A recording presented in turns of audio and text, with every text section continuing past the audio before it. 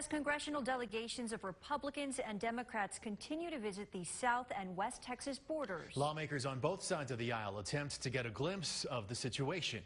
KTSM 9 News reporter Erin Coulihan is live from the U.S.-Mexico border. She continues our team coverage. Today, another delegation of congressional Democrats is visiting the borderland to tour government sites housing unaccompanied migrant children. Scholars tell me they're hopeful that these visits will lead to the passage of policies. Frustrating not only for men and women, but as a taxpayer, because not only has it nothing been passed in legislation, nothing's been brought up.